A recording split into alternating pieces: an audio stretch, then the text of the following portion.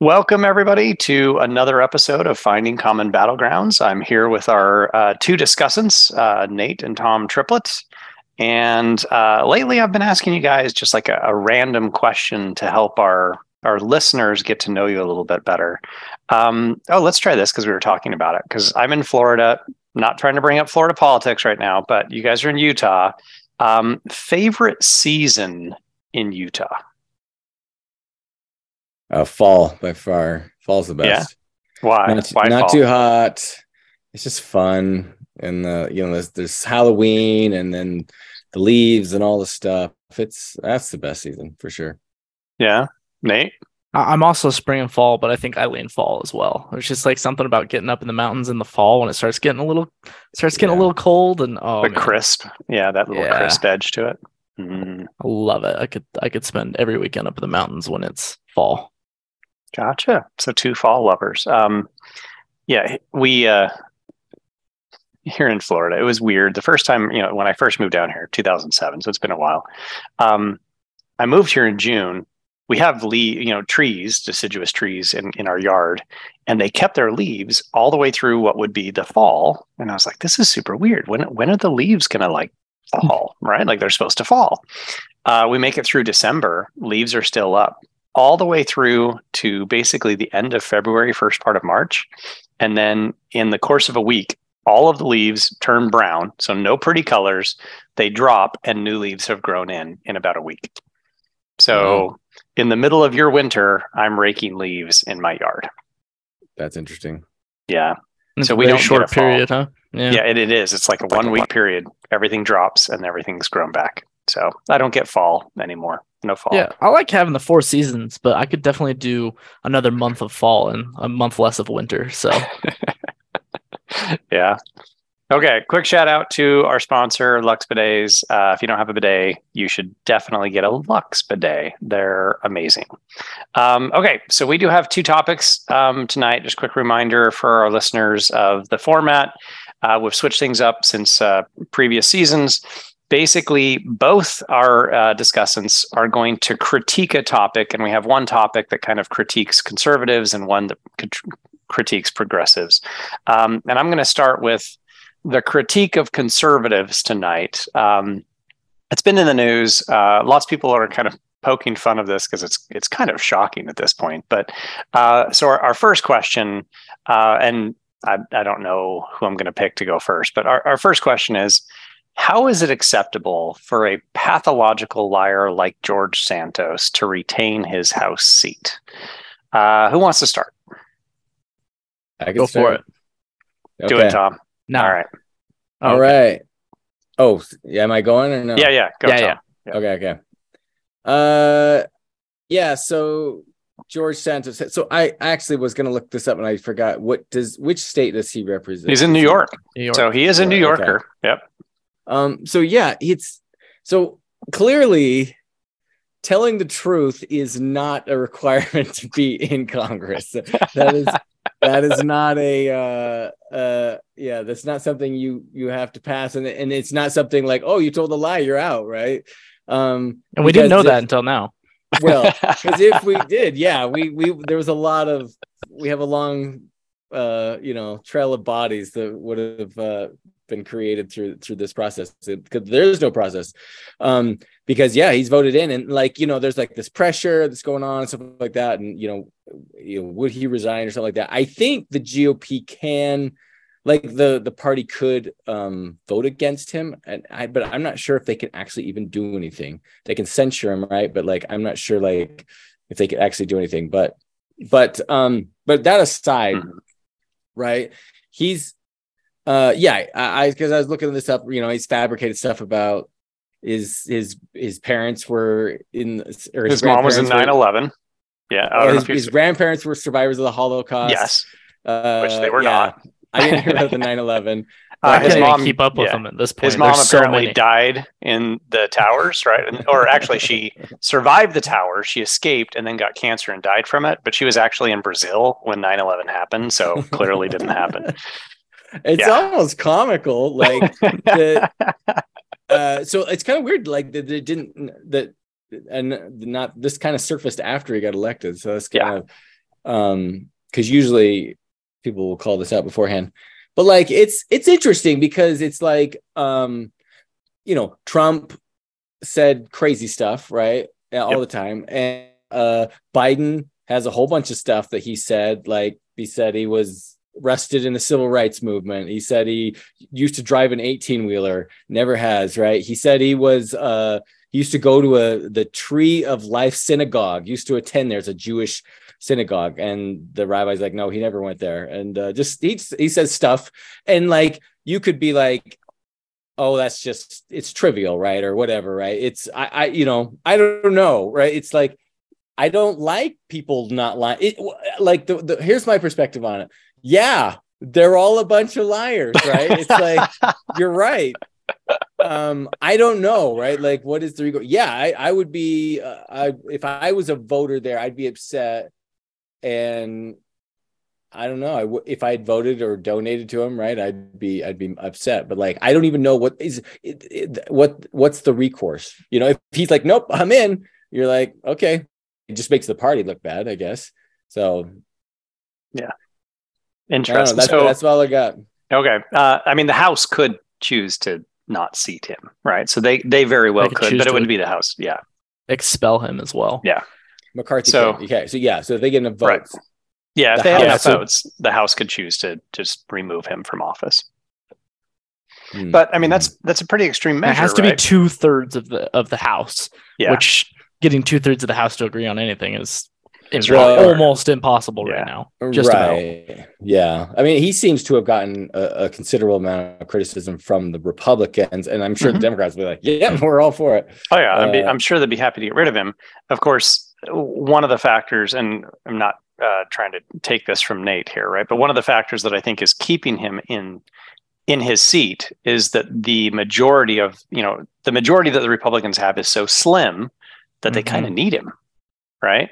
So they're not going to censure a member of their party because they need him to maintain their slim majority in the House. I mean, I think that contributes to it. Yeah, hard enough time getting McCarthy to be speaker with his vote, right? Yeah, I mean, there's not much they're going to do about that. So, I don't think. So, quick recap of Tom's point. He's basically saying they're all liars. George Santos is just lying about ridiculous things, right? Yeah. And I mean, I think it's obviously to like a whole different level, right? He's a magnitude more insane in his lying. Like a serial liar. Yeah. But I'm not necessarily going to disagree with the point that like politicians aren't known for their honesty. I'm just gonna throw that out there. Okay, Nate, your take on this. I can't decide if I love the guy or if I hate the guy. Because on one hand, of course I hate the guy. I'm like, you got elected under false pretenses. You lied to your constituency and your constituency decided to vote for you. How are you allowed to hold a position of power in Congress if the fundamental facts about yourself were a complete lie and that's what got you elected into office? But the other part of me kind of loves it because I think it really just like blows a hole in the whole operation, right? Of like, there is literally no accountability for our Congress members. I was looking up before we jumped on the call of, okay, so how bad does it need to get to expel him from Congress? And I hadn't realized in the entire 150 years, almost 200 years of, well, actually 200 plus years, how long Congress has been, has existed, only 15 representatives in Congress have expelled members. So, and the last time someone was actually expelled was in 1862. Wow. And that was 14 of the 15 because they belonged to the Confederacy at the time. Oh, wow. And that's why they were expelled from Congress. Well, so, it's this idea of like, well, the people voted me in, right? You guys have, Congress have nothing to do with it. But then you're like, argue, well, you got in under false advertising, right? False pretense. And, like, I don't know, there's not really a process for this that was like constitution. There is. Right? Well, there is. There's Article 1, Section 5 of the Constitution provides that 2/3 of Congress expel a member of either the House or the Senate. Right. I'm just saying, I mean, you get 2/3 of Congress, you can do almost anything, right? Like, that's what I'm saying. Like, you can pass pretty substantial legislation. Yes. So like, yeah, so it's like, yeah, sure, you can go to war, you can do anything. So I'm just like, yeah, looking get 2/3 of Congress. Yeah. Anyway, and looking at the history of this, I see like for the most part, when somebody's in hot enough water that they would be expelled, they usually resign. So there are plenty of members who have resigned because they've either been caught, committing a crime or pressured, corruption or whatever it is, right? And so they get pressured and they resign. I'm watching this video and there's this reporter who's like, how do you feel about the lies? And he's like walking, they kind of tried to corner him, and he's just like, people are calling my office and we reply and And it's like, he doesn't care. He doesn't care at all. I'm just like, okay. Like, it's kind of, it almost makes me laugh too. Like you were saying, Nathan, I'm just like, all right, he's rolling with it. And so part of me for a moment was like, okay, is this guy just like, is he trying to prove a point here? Is he trying, like, there was almost a level of respect there for a moment of like, maybe this guy's trying to prove a point of like, I can just say whatever I want and get into Congress. But I think he's actually just a sociopath or psychological liar and maybe a little bit of a sociopath. Like, I just don't think that he cares. Did you see this? Did you see the Dave Chappelle SNL opening a few weeks ago? Mm-hmm. I did. You did the very long monologue. It was like 15 minutes long. Yeah. Mm-hmm. It is awesome. It was pretty good. It is so good. And it's awesome because he talks about Trump and why Trump isn't easily defeated. But the part he goes on about is he's like, because the moment people, he knew like Trump was gonna like go for it was when I guess there was a debate and they were talking about the tax code and they were talking about like, well, do you use these loopholes in the tax code? And he's like, oh yeah, I use the loopholes. That makes me smart. And he's like, and guess what? All of us rich people use the tax codes, and this is like what he did. But James Chappelle's like recounting it and everyone's just like, he was like, I was watching that going, holy crap. And he's like, it's basically like the guy, there's this elite building and one guy comes out and he's like, yes, we're doing all the things you think we're doing in this building. And then he goes back in and keeps doing it. And I was like, it's so good. It was such a good monologue of like just going on about just corruption and politics. I was just like, it's because it's like, he's like, he's so honest about like all of his corruption that it's almost like you can't, like, what do you do with it? Right. Yeah. How do you critique it when he admits it?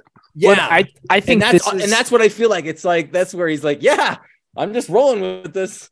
I think this is like kind of bringing it back to the more political aspect of, I think this is the fundamental issue that the Republican Party is going to face right now is they've gone so far right with the introduction of Donald Trump, and they've got two sections of essentially the Republican Party. They have the more centrist conservative Republicans, and then you've got the alt-right whack job Republicans, MAGA Republicans. And we're seeing more and more fringe Republicans come into Congress and come into power that are one, kind of splitting the party. And I think the Republican Party is going to have to reconcile with that at some point. And but then 2024, we will, right? Because we're going to have to deal with it. Does Trump become the nominee or not again? Right. And I mean, you're going to see that already with a DeSantis-Trump runoff as far as the presidency. But I mean, we're seeing this specifically with multiple members of Congress who just should not be holding seats. Matt Gaetz being a perfect example of Florida, who is under investigation by the FBI for sex crimes against children, and is still holding a seat in Congress. There's I name off a dozen of them. Marjorie Taylor Greene, who has no business being in Congress in the House, and she's still retaining her seat. But again, the parties have to hold on to power. And so Kevin McCarthy, for example, is not going to push to expel any of these members because, one, then the Republicans lose their majority, and he needs these members' votes to even get his seat in the first place. Yeah, so I don't know. It's a whole totally mess. Game. It's totally the game, and that's and it goes both ways, right? You got people. Well, not the other really, though. Because here's the thing: Squad, they're making like openly anti-Semitic comments, right? And like because one of them's she's Muslim, right? And she's just like unapologetic about it, and it's just like, what would you say that we're going to go off the rails here, but what would you say that Ilhan Omar said that was anti-Semitic? What did she say? Mm-hmm. I don't know the exact comments, but I remember watching it, and I did agree that they were anti-Semitic. They were. I mean, what she was talking about is Israel's actions against Palestinians, which I would 100% agree with. So I would vehemently disagree that Ilhan Omar said she was saying something like they should be eliminated or something like that. I think it was pretty aggressive. But I'd be happy to chat about that. Because I don't think it's equal, and that's where I'm going to come down to is you may have elected officials in each party who have said things or done things that probably they shouldn't in a position of power, right? But there is one party who's egregiously doing this across the board compared to the other, and I'm perfectly on board with holding both parties and all Congress people accountable to their actions, but especially on the right. I mean, you've got sitting. Let's see. I don't know the example off the top of my head, so I won't bring it up. But you've got multiple members of the House who were also investigated in part of the January 6th insurrection. So, like I said, the two sides. I don't really feel like the both sides argument works in this scenario. I completely disagree. I mean, like, I can churn up plenty of stuff that I think is even more egregious. Like, I think the whole Twitter scandal thing with Biden administration shutting down, shadow banning, and shutting down accounts is an egregious violation of the First Amendment. And there was even senators saying, like, isn't this a violation of the First Amendment? Like, Democratic senators that were like, there was one that questioned it, saying, like, should we be doing this? But openly doing it like that. To me, that's the foundation of democracy, and I think extremely concerning. And I'm extremely concerned with how comfortable the Democratic is with that. And so it's like, you could say, oh, well, you're worse than that. They're both really bad, right? They're both really bad, and like that's. I don't agree with that. There's rampant corrupt. Well, that's the. This is. I will go on and on about this because like it's the my side's better than yours, others. It's Well, I think it's silly if you can't see both sides, like that. It's really bad on both sides, or say like, or mine's not as bad, right? It's like, well, that's not what I'm arguing, right? Because the Democrats don't have any elected Congress people who are literal fascists. I mean, we've got multiple Republicans who are right on the verge of being open fascists at this point, who are pro the January 6th insurrection, have said multiple statements of support against the January 6th insurrection. You've got people like Marjorie Taylor Greene, who's one of the worst examples, in my opinion, of who will just say blatantly false, really dangerous things about COVID or Jewish space lasers or election denial and the integrity of our democracy. So would I ever say that the Democrats don't lie? Absolutely not. I think the Democrats should be held just as accountable as the Republicans. But to say that to say as they are as corrupt as the Republicans at the moment, I wouldn't necessarily agree with that. Well, so corruption refers to something very specific, right? And that's where I think I would step in, because I was actually just looking up of like, Sure. Names of people who have resigned from Congress because they were under investigation for corruption scandals.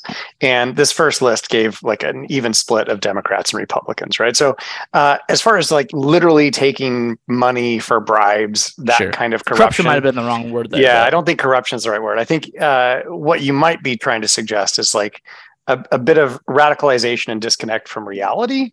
Maybe there's, some difference there. Yeah, I think that's a tricky one, because it's also a matter of perspective and relativity, right? So I think Tom would go just the other way and say like, oh, there are plenty of far left-leaning Democrats who want these radical policies, right?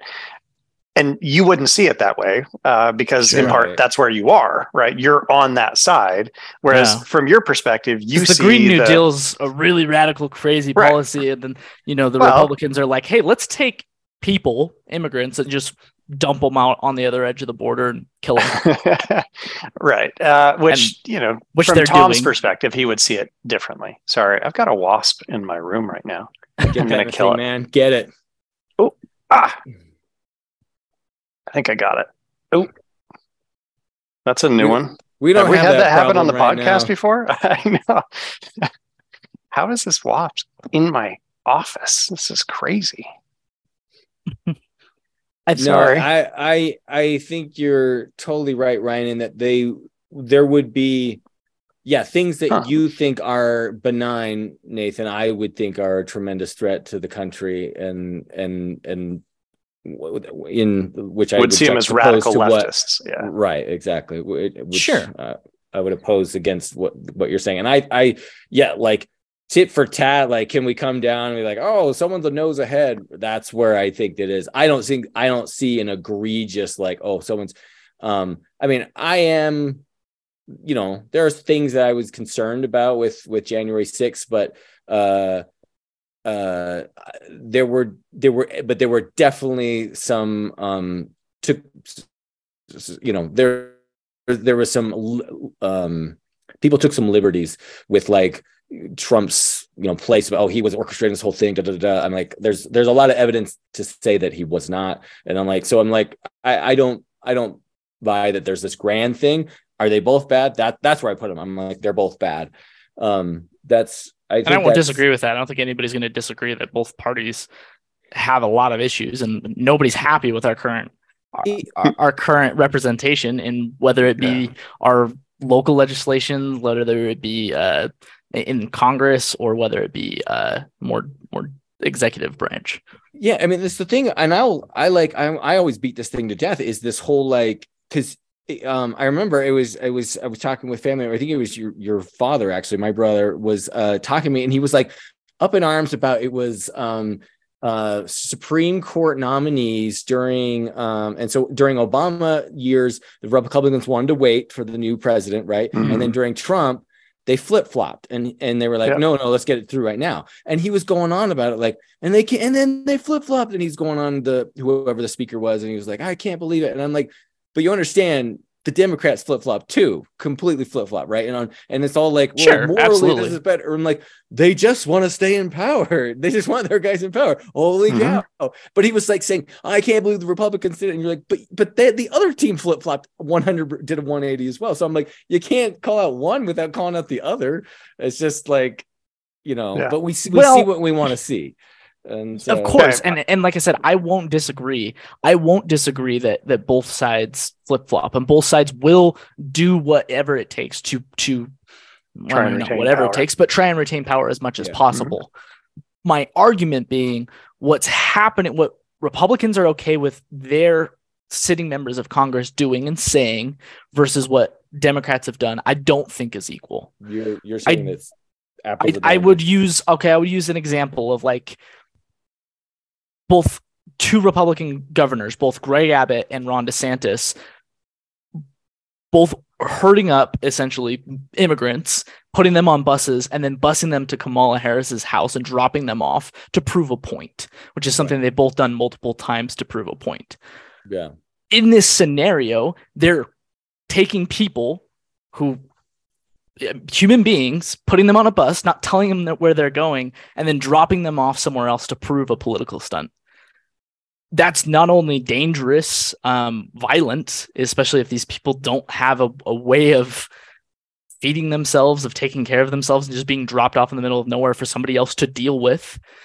You don't see acts like that happening from the Democrats, where there's a blatant disregard for life and people in the name of a political stunt.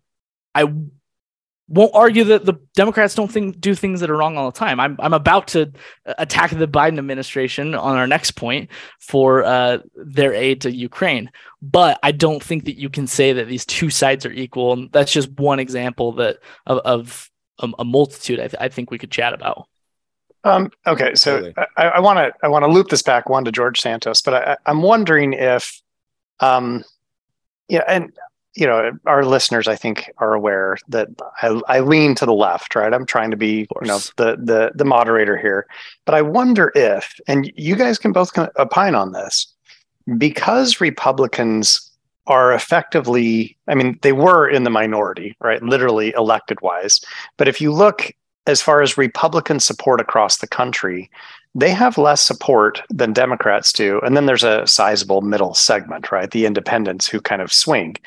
So I wonder if, just hypothesis here, part of the reason why you might have maybe a small, Tom said like a slight nose advantage, right? The Republicans might be a little bit more wackadoodle right now, is precisely because they are in the minority. And so they're willing to keep the more objectionable members of their party in power because they can't afford to lose anybody, right? So your Marjorie Taylor Greenes, who she does say some really crazy stuff, right? Like just out of the, like not in touch with reality level stuff. And so that's kind of a question for the two of you, right? Could it be the case if we're balancing this out of like, okay, Democrats do some crazy stuff, Republicans do some crazy stuff. Could it be the case that Republicans are maybe slightly more crazy right now? And it's because they are in fact in the minority and they're just like, we cannot afford to kick anybody out because if we do, we could lose that seat. I don't know, Tom, your thoughts on that? I wouldn't even say it's they can't afford. It gives the polarization gives you a bigger power, right? It's this there's this whole that's an interesting thought. There was this great article I read about the guy, I can't remember his name, but he said it was during Obama's State of the Union speech, and he yelled and he said, "Liar!" Mm-hmm. Yeah, I remember that. And you remember that? Yeah. And I think his name was Joe something. And anyway, he got so much money immediately within the next 24 hours. He got a ton of money for that, right? And it's just like he basically kind of branded himself as this like firebrand, and it was like, and everyone wanted that guy. And that's why Trump got in, right? Like they want a fighter, and that kind of polarization brings in a lot of passion, a lot of money. That's why. And we're seeing that further. We're seeing it on the left and the right. And yes, Trump was this crazy departure from our typical thing, and the party's still dealing with that. And there's a lot of people that have fatigue because they were like, that was a little too far, right? But like we're going to be dealing with that, and then, like I said, it's going to come up, and we're going to deal with it in the next 2 years. And Trump might be the candidate, right? And there's a decent chance that especially if the economy takes a hard turn south, oh yeah, he'll be the candidate. Interesting. And so like that's just the way the politics, our politics are right now. It's that polarization that brings it down easier. The more money they get, man. It's like so that was Joe Wilson. I looked him up. It was Joe Wilson. Yeah, from South Carolina. So I think that's an interesting twist on the point that I was making, that maybe it's not so much that they're willing to kind of accept these people by allowing a fringe and then kind of more of the mainstream, all of that spectrum in the Republican Party. They actually have a greater appeal to more people, right? So they've broadened their appeal by allowing the fringe and all the way up to like the centrist Republicans. That's an interesting point. I like that point. I think that's a good way to think about it. Nate, your thoughts on that point? And then we should move on to the next one. Yeah, I mean, I think I'd agree with that for the most part. The Republicans can't go any further left. They can only go further right. The Democrats have a lot of room. They can move further right and left, right? Because there's a big, in my opinion, in the United States, the Democrats are conservatives. If you're looking at it, I brought this up on previous versions of the podcast, but on a political spectrum, like there's not a large progressive representation in Congress currently. There are progressive members of Congress, but there's not a very large progressive representation within Congress in general. And so I think there's a lot more room to move left for the Democrats than there is for the Republicans to move right, if that makes sense. Yeah, that's an interesting point. Okay, and then wrapping up on George Santos. So it sounds like we've got a couple of points here, which I think are kind of interesting. First, I think there's general agreement between the two of you that politicians are not known for their honesty. So George Santos, yes, he stands out, but I'm trying to think, right? Like it's if all politicians were like tan, right? I'm just using colors. George Santos is kind of like a darker brown, right? Like they're all kind of, the same stripe here. He's just standing out a little bit, right? And then the other one that I thought was actually clean hands there. Yeah, there are no clean hands here. I do wonder now, like, this is going off of Nate's point, is George Santos just like the ultimate troll, right? Like he knows exactly what he's doing. He's just punking us all. And he's doing this for some reason. He's got like some, big contract with some, I don't know, Hollywood mogul, right? They're going to make a movie about how you can just lie your way into Congress, right? Like he's got a book contract all set up and this is all a plan. Like he just did this.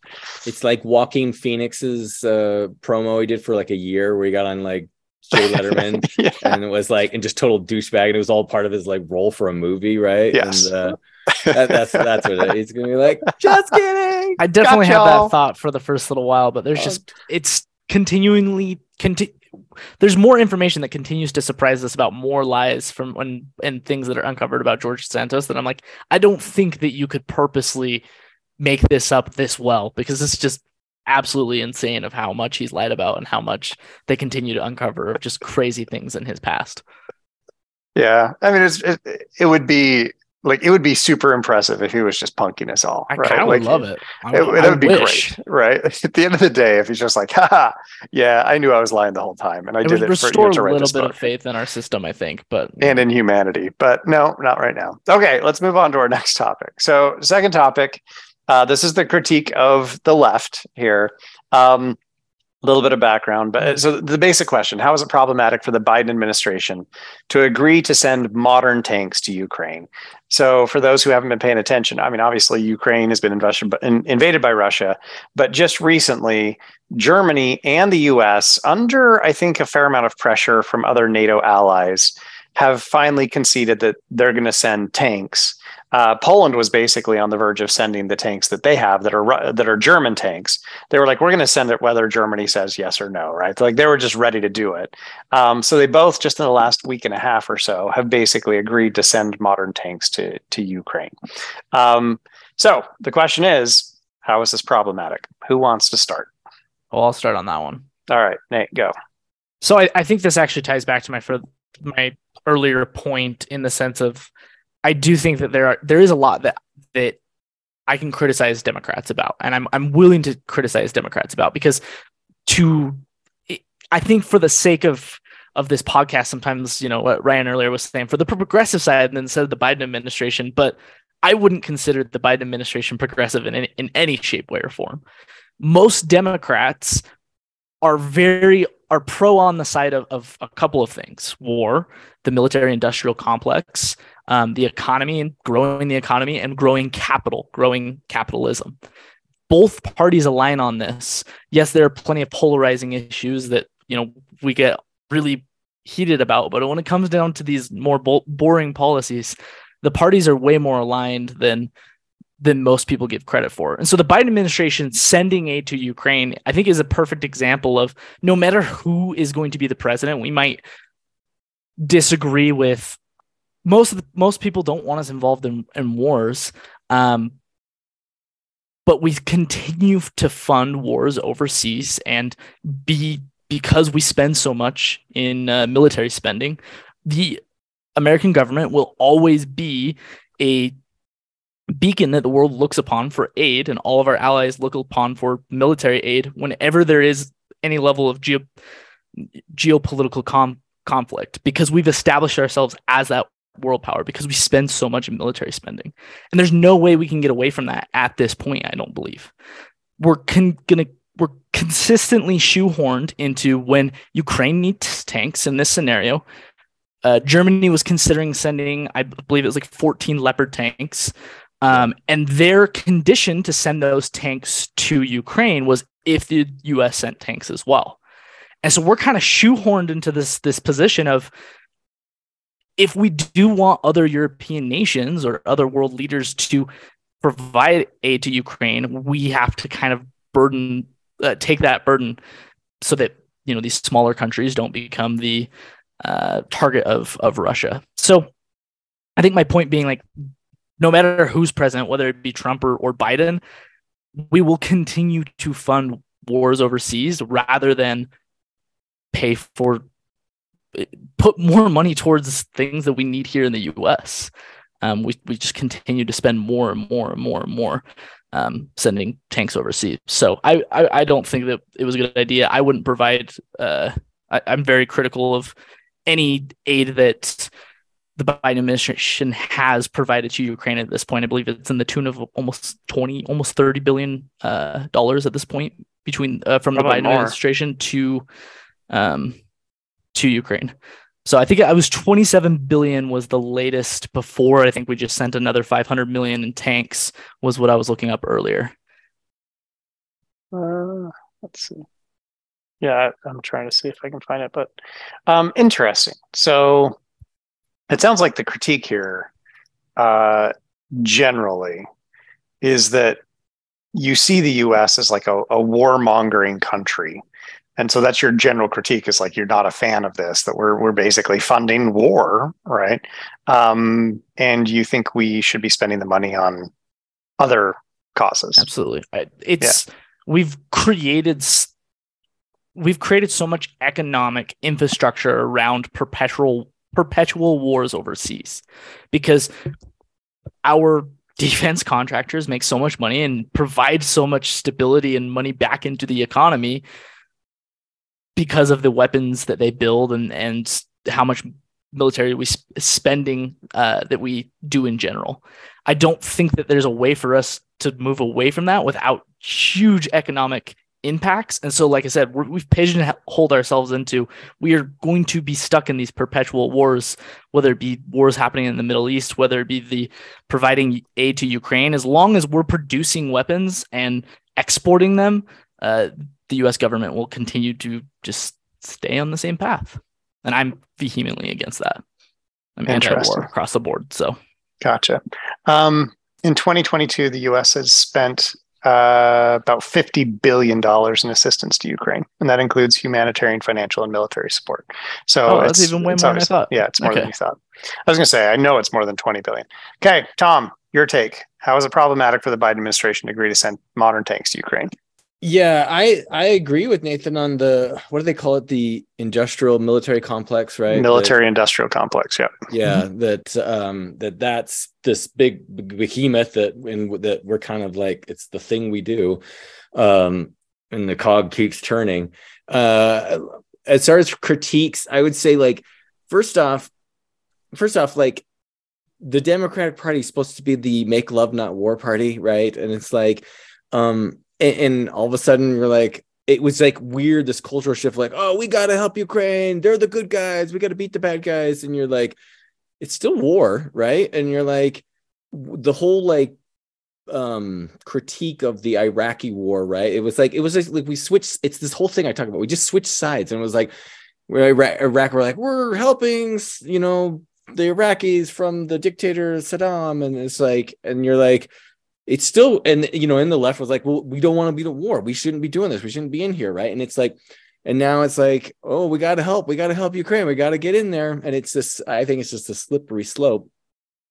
Because I like that point you're making there, Tom, because I think we're in agreement in the fact that your perception of what the left is supposed to be is this make love, not war. We want to take care of people. We want to have this utopia and hippy dippy, kind of mentality. But that's not what the Democratic Party is.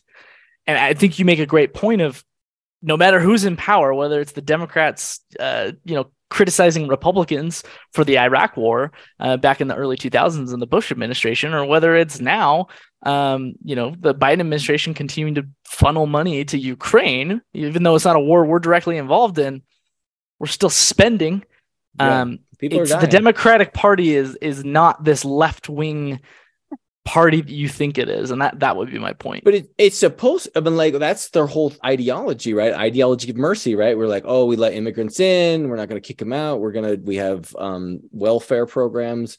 That's the stuff, that's the whole platform they ride on. So it's like, I think it's odd that we're like, oh, and we go to war, right? And you're like, I thought, like, when they were against the Iraqi war, I totally got it, right? It was like, yeah, that's your position. It should be your position. It's just this weird flip flop. And then the Republicans I'm upset at too, because they're like, yeah, Putin's the greatest. You're like, what? Like, so yeah, just to have a counterpoint against the left, right? Exactly, yes, yeah. And so the big question I would ask is the Pax Americana, right? That's the idea that America is the police of the world. And like, is this still the case? Is this still true? Is this still like, are we supposed to be doing this? Because it seemed like we weren't going to do this anymore. Afghanistan, Iraq, we're like, okay, we're kind of getting out of this. And you know, there's a whole case for deglobalization, and America's not going to get involved anymore. But it's like, but we're jumping in. And I think this is interesting because, I mean, this is totally turning into a proxy war right now, where it's like, here's the weapons, and here's how you aim, here's how to use them. Here's the button you push right there. You know, it's just like, who's fighting this war? You know, and it was like, first it was, we were providing intelligence, then we were providing small arms, then it was financial assistance, now we're providing tanks, right? It's just like, it's just this slope, and wars have a tendency to escalate, and more stuff gets involved, and we're seeing that right now. And not to mention, I was going to say, and this was, I read a few articles, and they brought this up too, that it's like not a good look for Germany, right? You know, fighting their former, you know, the Nazis did do quite a bit of some atrocities over there in Ukraine, and so it's like, oh, we're going to send tanks again. And I think actually the article was saying Germany was really hesitant to do this, and they kind of had to be pressured. And so kudos for them, I guess, right? That they were like, maybe we don't want to be doing this, but they did. And so, you know, whatever there. But I think this is actually, this is sort of a dark black swan kind of thing that I can see happening. Is there's this thing, and this is from the economic standpoint, we've gotten bled out of wars, right? Afghanistan, just, I mean, we spent so much money, trillions of dollars, and in Iraq, and I mean, just destroyed us. And like, when you're Americans, tech is awesome, but it is super expensive. And so like it, you know, like a guy, you know, it was like they talked about like Iraqis were like just bleeding us dry with just like these little IEDs, right? Bombs and a couple, you know, other just small weapons, right? And they're doing it on a shoestring, and we're spending, you know, trillions to combat them. That could happen again. And like, and you know, there's a lot of worry about the debt, the amount of debt we have created, right? And which hasn't been a problem for a long time because rates have been super low. Well, rates are now climbing, you know, they're almost to 5%. Our service cost for that debt is getting quite outrageous. Is going to really hurt us, especially in the next few months when we're having to roll some of these debts over. And so there's this whole like thing that's happening right now where China and Russia are creating the BRICS economy. I don't know if you've heard of this. It's a commodity and gold-backed currency that they're trying to get other countries on. India is kind of on board with it. And it's like, so like, here's the scenario. Here's a crazy scenario. We're like, right now, we haven't raised the debt ceiling, and the U.S. Treasury is doing extraordinary measures to make sure we pay. If they miss a payment and we lose our AAA status, and like all of a sudden no one wants to buy U.S. Treasuries, that will be a domino effect that will be incredible, devastating. Devastating. And China and Russia will basically have kicked our trash. Like they will be the beneficiaries of that, because, you know, Russia, massive, a commodity base, and China's been buying up tons and tons of gold. Like this could be like a evil plan a trap that we are falling into as an evil plan. And, you know, and it's like, there's lots of conspiracy stuff like that may never play out at all, but like it's not unforeseeable. It could happen. And like, Sure. there's a lot of scenarios, like our debt is becoming a big problem, especially with these higher rates of inflation. So like that's a worst case scenario, but it's not good. I do think that if we get to the point where we fundamentally can't come to an agreement on anything, to the fact of even raising the debt ceiling, I think we're in more imminent danger of the U.S. falling into catastrophic civil war before we do geopolitical war with China. I don't see that happening. No, yeah, I don't. I don't know. Like we'll do proxy wars all day. I mean, we're doing a proxy war right now. It's with Thailand, but yeah, I mean, I definitely agree that. So I've read all of this. Taiwan, there's this great video about how it says the U.S. is ridiculously OP, and it's like, and it's true. You read all the stuff, and we're like, we are like geographically set up in so many ways that like things I hadn't even thought of. I was like, oh wow, yeah, that is great. So it's kind of like China could never beat us unless we rip ourselves apart first, right? We like totally cripple ourselves by like major internal turmoil, right? Which that could totally happen. If we get there. It seemed really bad. I think that comes like that subsided, but like down to my fundamental issue with the Biden administration providing as much aid to Ukraine as we have is we aren't addressing our own issues within the United States. There hasn't been any level of sweeping legislation that has fundamentally changed Americans' lives since Trump did the stimulus checks. And honestly, like, I don't even know if the Biden administration would do the stimulus checks in the same situation because of the actual backlash that the Republican Party would have given in the reverse situation. We're so concerned about making sure that the other party, the two parties fighting each other, right, and making sure that they don't get to do what they want to do, that nothing happens. We can't agree on any level of spending for things that actually impact day-to-day American lives. Well, I mean, just to point that the Biden administration, right when they took power, did pass another stimulus bill, right, that was worth over $1 trillion. And then they did pass the infrastructure bill, which was also worth over $1 trillion. So they have passed a couple of big pieces of legislation, but since then they really haven't passed anything, right? So they passed two very early on, and then now it's just kind of a quagmire. Okay, so I want to push you guys on something.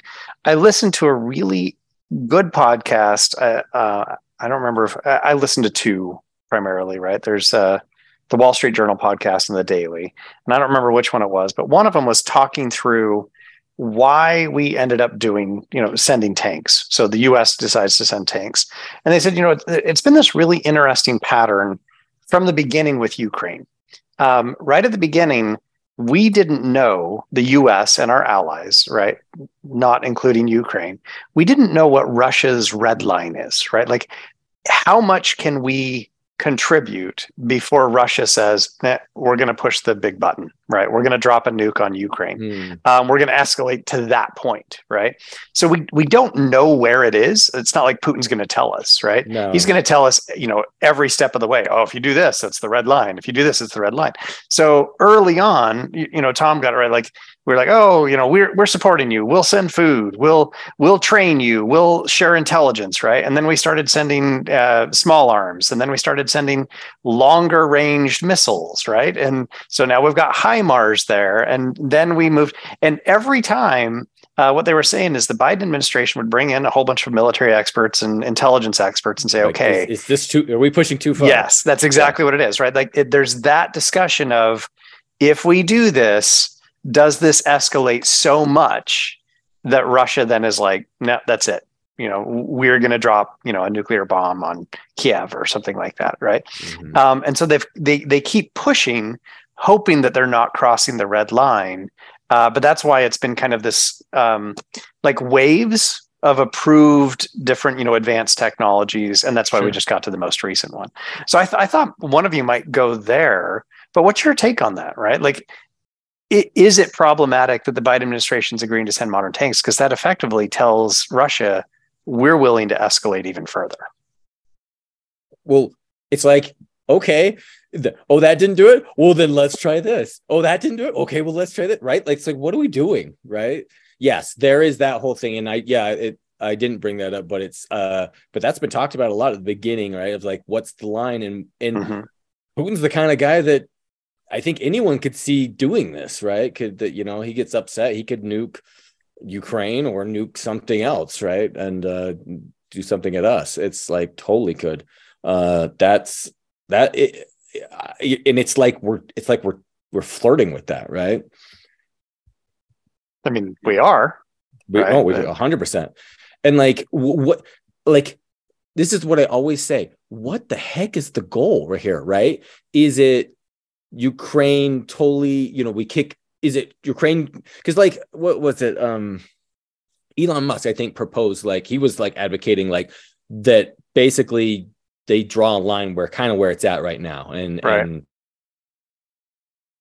Ukraine cedes some territory. Yeah. Yeah. And it's because like, what is the alternative? Ukraine gets all the firepower they want. They push Russia out, and Russia just turns around and like, okay, we're done, right? And I know, like, what will happen, right? Putin will come under immense pressure, right? From people, from his oligarchs, right? Like, how's that going to play out? Like, it could be civil war, but it could be him doing something crazy, right? He's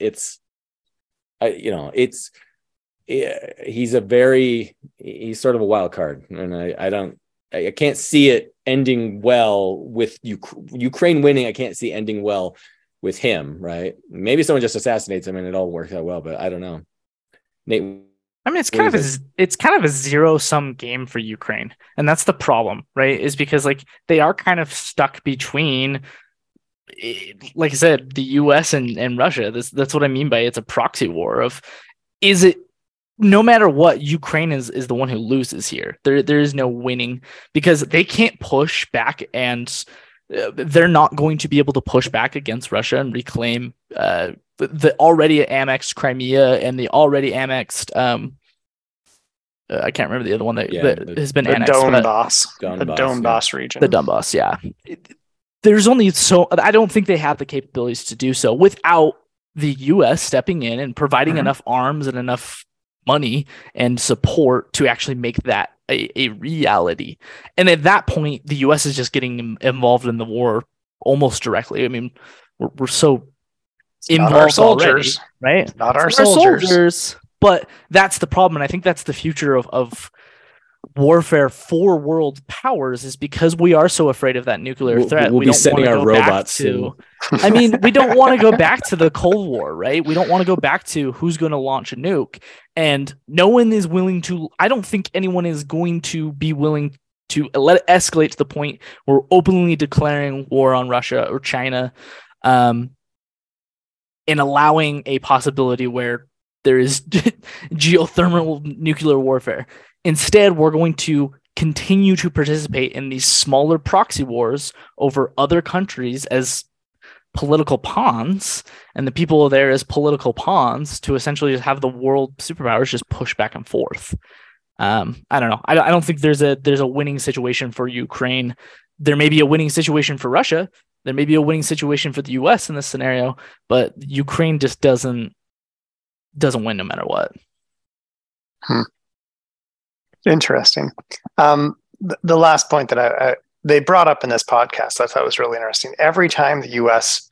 gives them weapons, right? It's obviously Russia escalates. So Russia at one point had longer range artillery. So that's when we send on our HIMARS, which, it shoots further than Russia's artillery, right? So it's like we just up a little bit, and then Russia's like, oh, we got to up, but one of the things that the U.S. keeps saying is, look, if it's your own weapons, Ukraine, you can actually attack Russia on Russian soil, but you can't use American weapons to attack Russian soil. So you can only attack Russians on Ukrainian soil.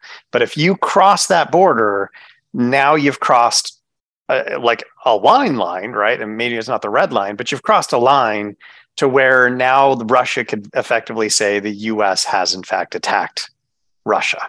Right. Well, right. I would, would totally say that would be true. I can't see how the Russians wouldn't see that.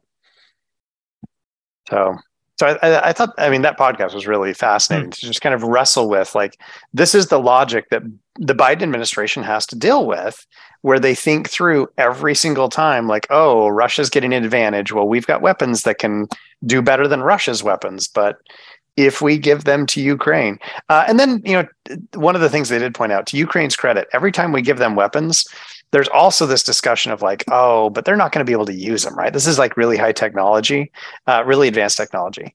And then the Ukrainians like master it in minutes, right? There's like, we got this. And immediately they actually figure out better ways to use it than what we thought they would even be able to do with it. They're really inventive, really creative. And of course, they're fighting for their homeland, right? So that does change the dynamic at some level, where it's like, no, I'm actually fighting for my people, right? My family, my country. They're more motivated. Right there. Yes, like literally. Yeah, I'm protecting them. They're far more motivated than the Russians, right? So it's pretty fascinating to see. Well, and the Americans. Yeah, yes. It's not like the Americans in Iraq. That's a Western attitude of these people aren't as smart as we are. They don't have the capabilities to use the weapons that we do, and of course they do. We saw that in the Middle East when we started, arming the Afghani military at that time, and the Iranian military. I'm trying to remember the name of that group. And even the Taliban as well is the argument was like, we're not worried about American weapons falling into the hands of the Taliban because the Taliban doesn't know how to use them, and then guess what? The Taliban was using American weapons against Americans. So I think that attitude is a more towards an attitude of Western superiority, where we think we're all high and mighty, and we're not. Yeah, I agree. Well, I watched a video that did say that, like, oh, well, they're slowly escalating it because there's training involved with it, and they were saying one of the tanks or something was a 41-week training program, and you're like, yeah. And so like, I'm like 41 weeks. I'm like, that's crazy. Anyway, so I'm like, yeah, I'm like, I don't believe that that's really that long. And I don't believe that's actually the reason, right? Like, well, that's why we're slow rolling all this stuff. You're like, no, I think we're just escalating. We're upping the ante. And, but interesting. I don't think there's going to be a very simple conclusion to that war. I think it's going to get quite a bit dirtier and uglier, I would say, before anything actually comes out of it. And unfortunately, I don't have any faith in the Biden administration to make that situation any better. We'll just continue supplying arms until something escalates. Somebody nukes something. I hope it's not a nuke. I think it'll be something way before nuke. But yeah, something will. Somebody's going to push the line too far, and there's been already, multiple times where, is Russia, pushing the line too far? We just shot a missile into Ukraine and killed a Polish citizen. So, it's Polish soldier, but yeah, it's a mess.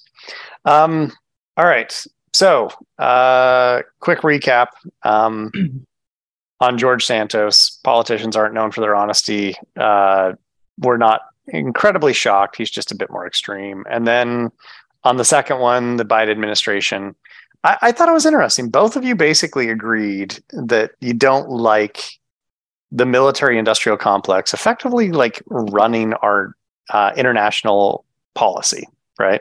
That basically we have these resources. It drives a big part of the economy.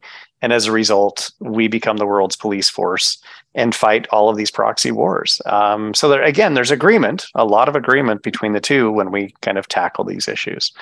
Any last thoughts that you guys want to add on either of those points?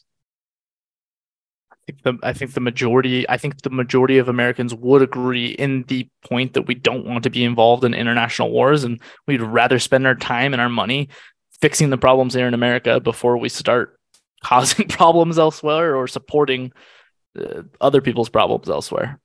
I think most people would agree on that. Tom, any last thoughts? Well, my only thought, I was when we were discussing, I was thinking, like, what if we had done nothing, zero involvement with Ukraine? how, I mean, like, besides all of the economic sanctions that we did on Russia, right? And those have had a toll, but I think it takes time for that to play out. And I don't know, like, we just weren't patient enough. We wanted to, we had the will of the people, so we decided to go for it. But like, could that have worn down? Like, what you want to see happen is like you want to see, I think it was like World War I with Germany, where the government just collapses, and the battle was still like, the lines never broke, the German lines never broke. It was like the government collapsed, and it was like, okay, we're done. And like, I think that would be maybe an ideal situation. And it's like, could you economically isolate Russia enough that they would? The problem is that they have so much commodities. Everyone wants their oil, their gas. Yeah, their oil and gas, exactly. So that makes it hard when you actually do want the thing that they're selling. Like, nobody's knowing, not many people are buying North Korea's trinkets, but people too want Russia stuff. But yeah, I like, could that have happened? And I don't know, right? Or would it be just a Crimea thing where it's like, oh, they took Crimea, oh well, this, it'd be like, oh, they took the Donbass, all right, well, okay, fine, take it. Yeah. Because there doesn't seem to be a lot of repercussions for that when they did that. Well, and the Donbass region, I mean, there are a couple of regions, right? I think it's, I'm forgetting both names, but there are like two regions there. One starts with an L, and I want to say like Luhansk, but it might be wrong.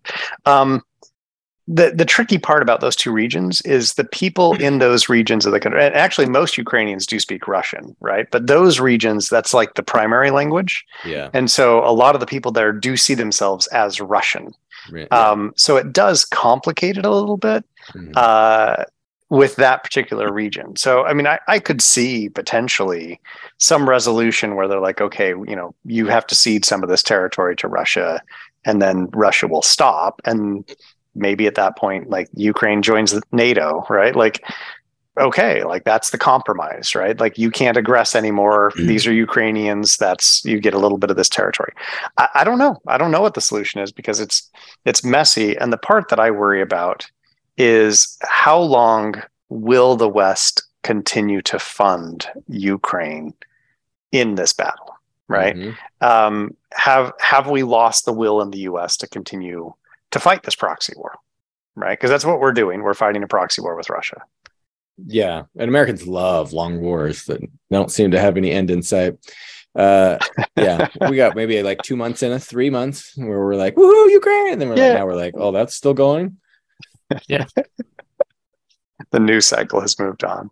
It has. Yeah, 100%. Interesting. Yeah, I don't know. Yeah, I think that if Russia had gotten something out of it, I know this sounds bad, right? No one wants this, but that would have let Putin save face and could have walked away with a V, right? And and then he, and maybe this that resolves itself. Maybe not, right? Maybe it just emboldens him. But I think, I think it's like what you said. They would have joined. Ukraine would have joined NATO. And you would, and all of a sudden Finland and Sweden probably would have joined regardless, right? They're joining now, or at least they're trying to, if Turkey lets them. I know. But it's like everyone will harden against Russia. It kind of unites everybody. So it's you might get more out of it by not doing anything and just letting Russia play its hand. Now it's just going to get ugly, but whatever. Okay, let's wrap it up there. Thanks to our two discussants today, and thanks everybody for tuning in. Catch us on the next one. Tom, look, we don't always agree when it comes to politics, but if there's one thing that we do agree on, it's that there's only one way to clean up after going to the bathroom, and that's with a Lux bidet. Listen, I've been using bidets forever, all right? And Lux is the best, all right? So, I mean, I've got like the little squatty potty thing and the bidet. It's like a whole experience. It's actually, it's probably one of the highlights of the entire day. But like, it gets me clean and it gets me ready to talk politics in a civilized manner. Yeah, no, I agree with you on that. Every time that I use a toilet, it doesn't have a bidet. When I go to a friend's house, I just don't use their toilet, first of all. But that's about as uncivilized as it gets. So civil conversations demand civil hygiene practices. That's why everyone should get a bidet. And just to be clear, right, we want to make it clear, listeners can get their own Lux Bidet with 10% off by ordering at luxbidet.com and using our promo code FCBG10, Finding Common Battlegrounds 10. And the last thing that we want to say, Lux is supporting this podcast, but they don't support one side or the other. They support civil conversations and clean butts.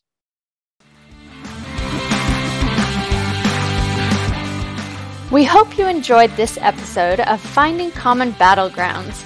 The music is by Ben Sound. The views expressed in this podcast are those of the participants and not those of their employers. For more information or more episodes, you can find us at findingcommonbattlegrounds.com.